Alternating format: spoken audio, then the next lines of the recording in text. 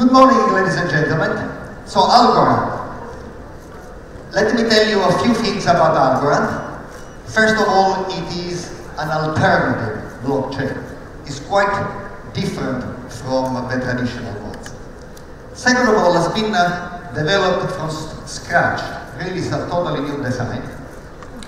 And by the way, I hope to convince you that it has been designed in such a way to enable continuous progress. So, we know blockchain, and that's why we love them. They bring us transparency, they are secure, they are distributed. They allow us to transact without a trusted party. So, we can agree that they are a dream infrastructure. On this, we agree. Where does the disagreement come from? How we implement it? And when we implement a blockchain, we need to implement two things. First of all, we have to build the chain so as to guarantee that no data can be altered and the order of blocks cannot be altered either. You know, that's simple. That is 50 years ago technology. The real battle is to choose over how to choose the next block. And so the traditional approach, the first approach that Mr. or Mrs. Nakamoto brought about is proof of work. And the main assumption is that the majority of the mining power is in honest hands. So what are the technical problems of proof of work? We already know, that has very high cost. So if you don't disregard hidden inflation, hosting one transaction right now is about 20 bucks, and it's going to go much, much higher. So you cannot use it to buy a pizza or something like that. Second of all, concentration of power. We talk about distributed blockchains. Well, in proof of work, the power is concentrated into the hands of 3 or even 2 miners. Is this distributed? No. Scalability. I mean, unless a blockchain scales, how can it be useful to the world?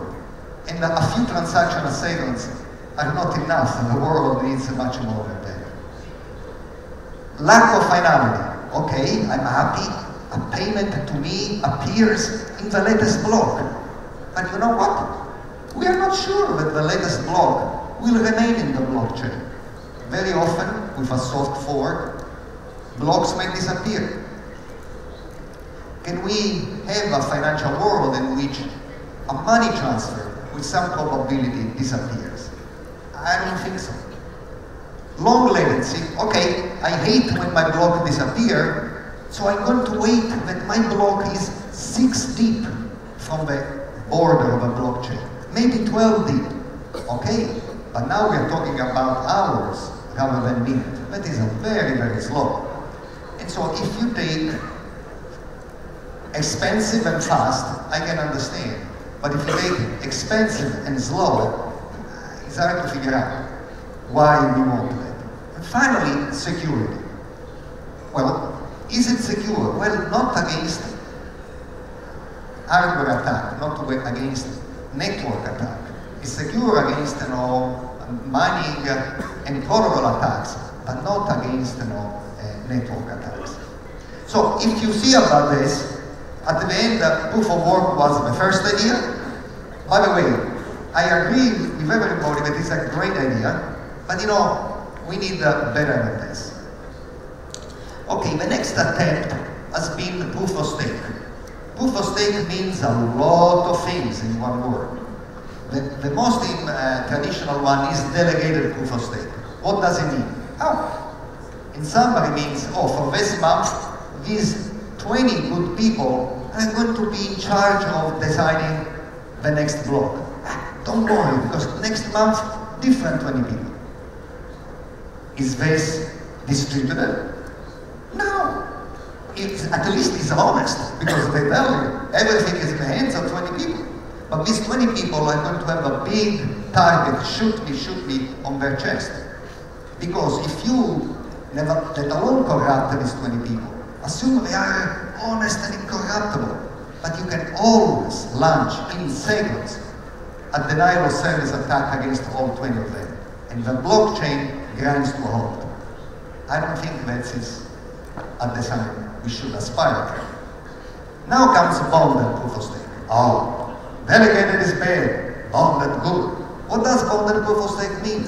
Oh, it simply means that we allow 20, 200, 2,000, as many as they want, to put a lot of money in the middle of the table where they cannot touch it, and the people who voluntarily put money at stake in the middle of the table, they will be the one to decide the next block.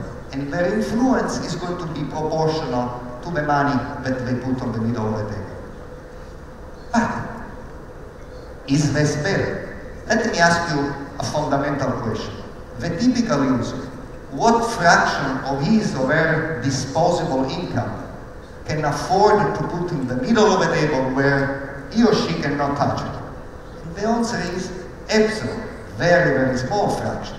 So in a system like this, not only we allow, but we even roll a big red carpet, enabling big thieves with deep pocket to put a disproportionate amount of money in the middle of the table for the sole purpose of controlling the blockchain.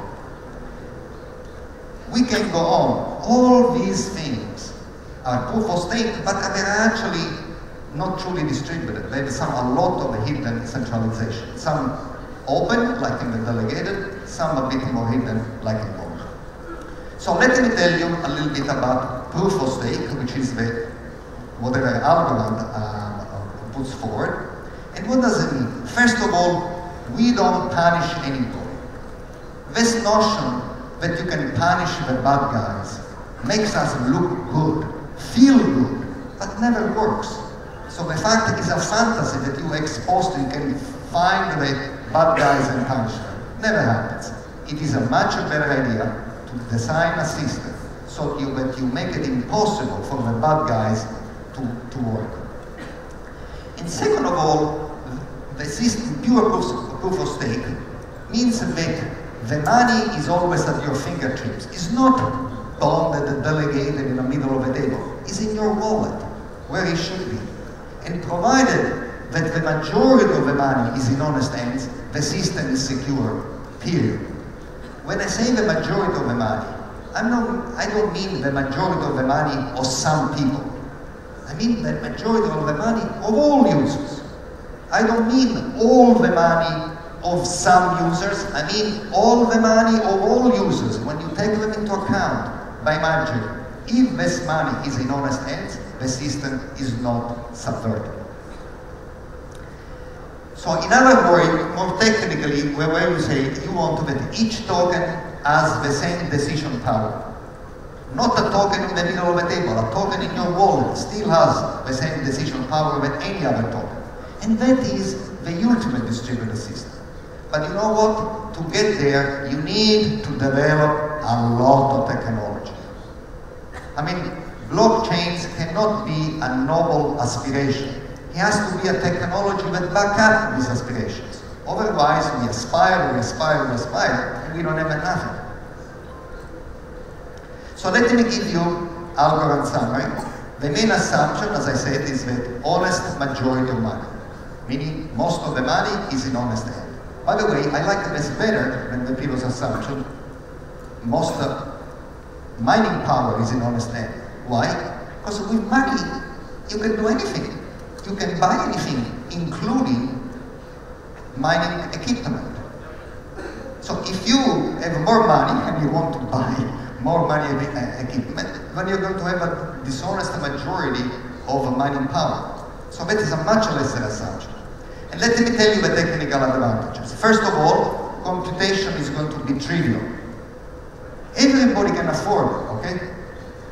And because we're going to do a few additions, a few comparisons, something like this. The system is truly decentralized because there is not 2 or 3 classes of users. There is one class of users. Us, the people who have money in the system. Nothing else. No exogenous trusted party, no miners, no nothing. Finality of payments. I mean, each block remains forever in the blockchain as soon as it appears.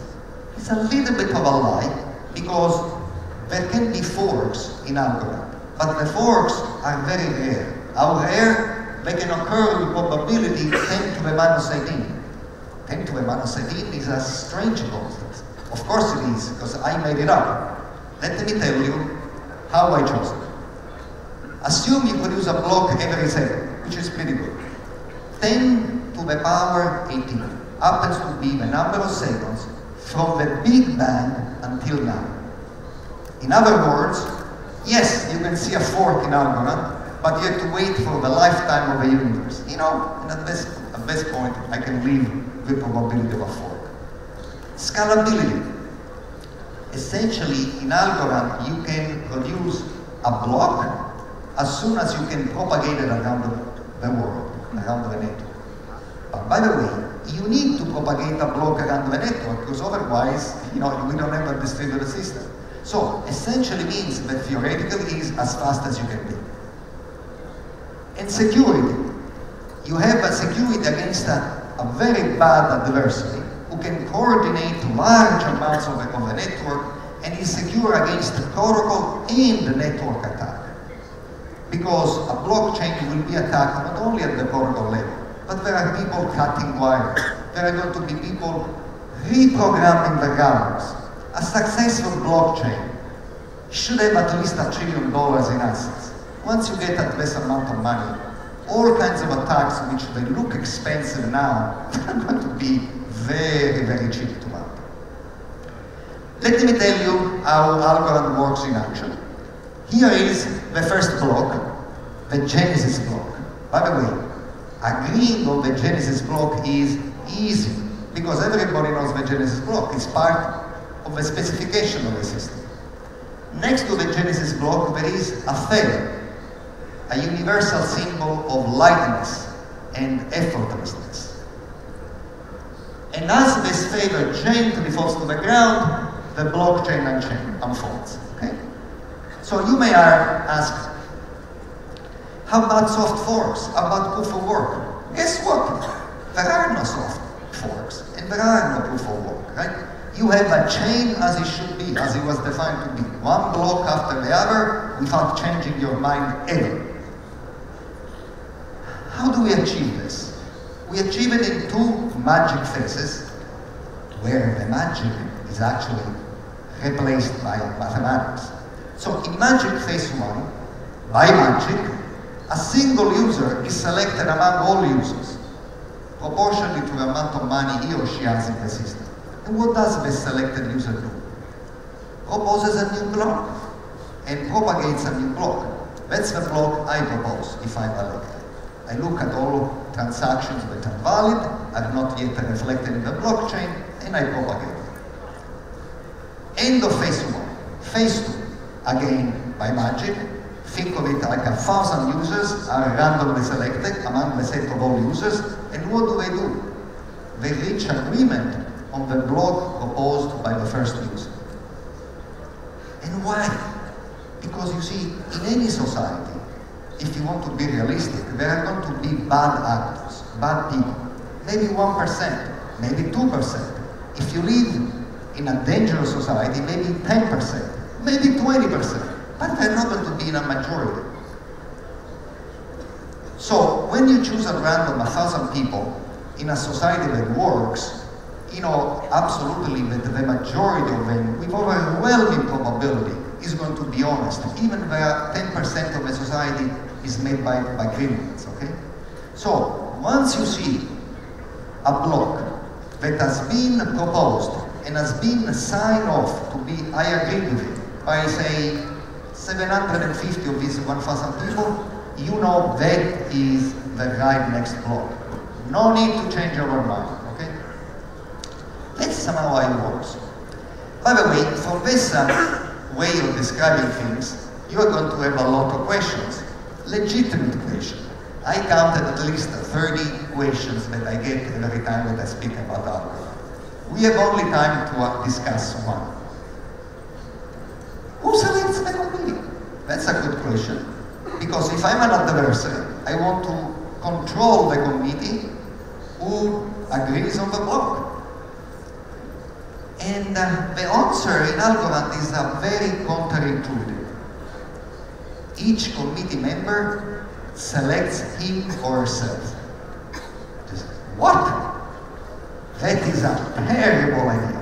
In fact, this is the worst idea I can ever see, right? Because if I'm bad and I can select myself, I select myself today, tomorrow, the day after, I want to be in charge of designing the next block every single day.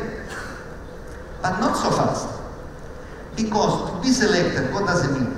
I must win my own individual, fair cryptographic lottery that I run by myself in the privacy of my computer.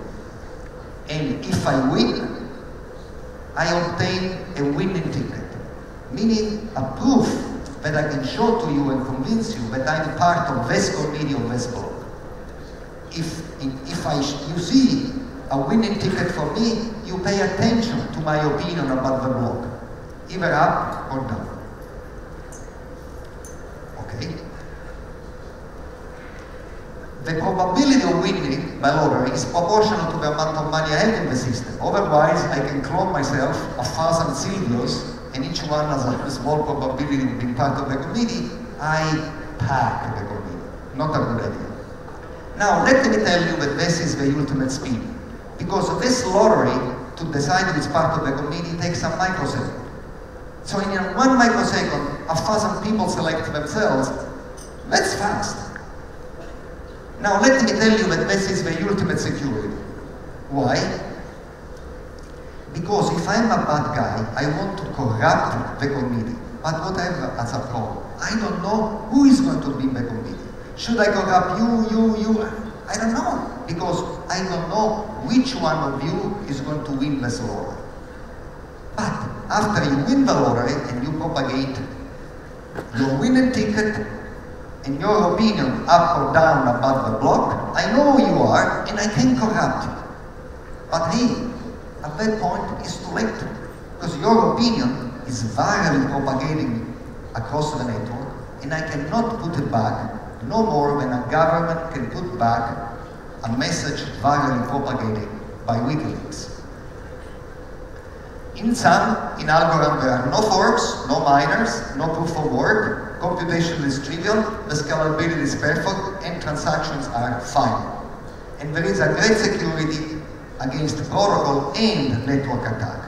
And by the way, there are going to be a lot of other good properties, and in particular, I'd like to stop on the first one, flexible governance without hard forks.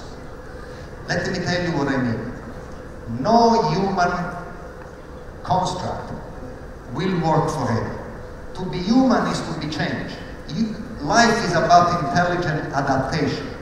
And cryptocurrencies and blockchains right now are designed forever without changing the rules.